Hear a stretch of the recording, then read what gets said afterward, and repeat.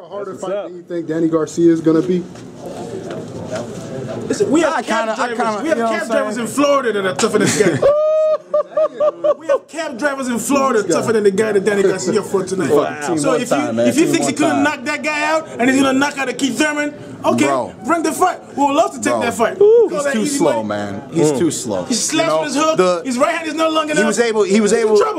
He was able to move and use his head a little bit, you know, but you know, the jab's not there. All he's looking to do is sit down and hurt you. You know what I mean? That's his goal. That's his only objective. That's his only game plan. That's the only route he can take.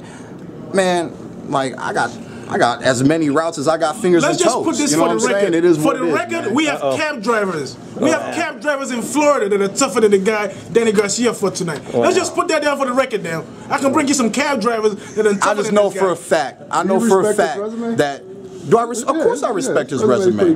Of course, everybody should respect his resume. That's what makes Danny Garcia who Danny Garcia is today, is his resume.